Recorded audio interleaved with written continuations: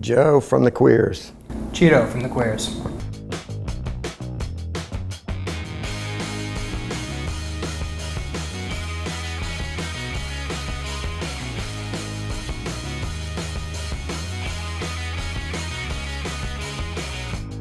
When I moved here, all of a sudden I don't pay attention to rap. All of a sudden I realized it was kind of like this rap mecca place because, I don't know, I went into Zach Studios or something buying some gear and the owner was really cool and he's like rap guys in there smoking pot and they had a like real bad vibe to them. I don't know who they were, but I was like, whoa, dude. And then my neighbor when we lived down in Midtown on 13th Street used to co-manage Angie Stone. She's not a rapper, but anyway, by and large, I started kind of realizing how big it was because I don't run in those circles. So I always looked at Atlanta as like a rock and roll type place.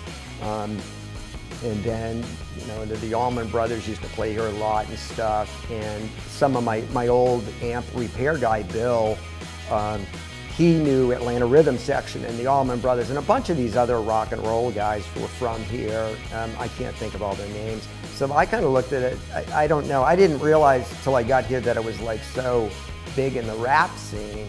But I mean, the one thing I joke about all the time is I'll read the paper and I tell these guys, I'm like, every other week down here in Atlanta, you read the paper and there's another rap guy that's apparently huge that you've never heard of.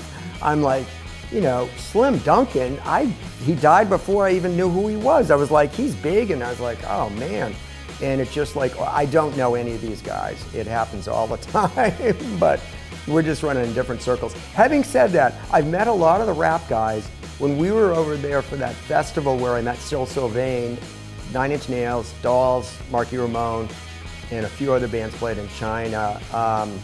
Anyway, I went through customs with the Public Enemy people, and I mentioned, I think they were all there, Chuck's parents, I believe, were there. Anyway, I said I'm from Atlanta, and so we started talking, and they couldn't be nicer people.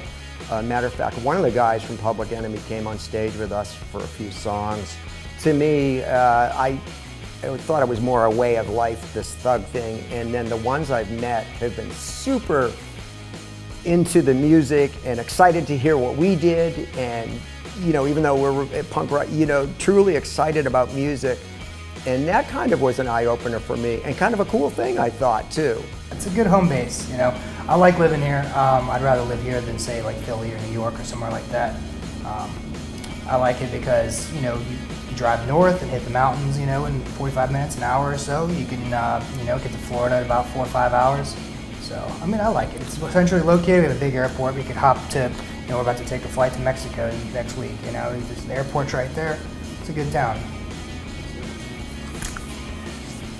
I don't know. East Atlanta is really kind of growing. I like hanging out there. I like going to the Earl. The food's great there. The Earl, Flatiron Bar, 529. I heard they just expanded. I haven't been there since they expanded the room, but I've seen some great shows there. You heard of Municipal Waste? Yeah, thrash metal band, and I went there. I couldn't believe that they're even playing in that tiny room. There's people like with boogie boards that were surfing the crowd and stuff. But yeah, I can't wait to see. They expanded that room. But that's kind of where I hang out. East Atlanta, and sometimes like Star Bar, Little Five Points, that whole area. Having the studio, it's at my house, so we don't have any overhead. And it's another dream come true because I can help bands. There's a ton of great bands out there that don't have money to record in a good studio. I know because we've been there. So it's great that these bands that don't have money, some bands, I can say, come on in, man, it's not about the money. I'm just doing it for love of I like the energy. And I was thinking that same thing when you guys were setting up here today. I go, see, I like this. I like the energy of the arts, whatever it is, music or photography or whatever. I just like that energy. And there's always something going on, and I like that. I always have liked that, and that's, with the studio, it's just word of mouth. If you're a band, hit me up. I'm a soft touch. If you got a hard luck story and need a place to record, come on up. Just don't tell my wife I'm only charging $100 for a week. So,